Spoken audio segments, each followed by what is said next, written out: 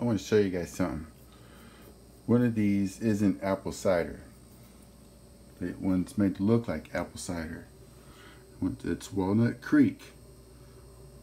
And these guys, this says down here, if I get my finger in here, down here it says no sugar added, keep refrigerated.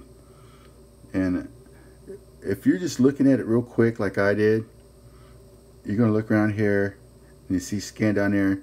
But see, it wasn't until I got home that I found the ingredients, and I was looking for it at the store, at the farmer's market, which is Lovely's in Springboro.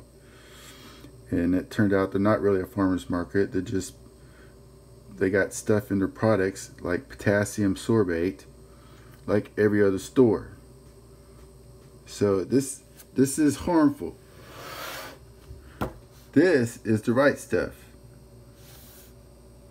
You can see 100% apple cider, no preservatives added, keep refrigerated. It sounds just like this one, didn't it? Almost. But this is the real stuff. These guys are trying to make you sick. Look how they 100% pure.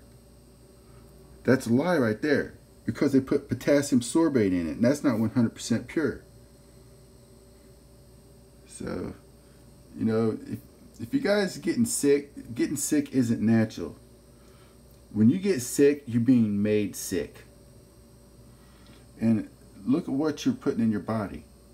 If you're putting preservatives in it or artificial ingredients, you're going to get sick.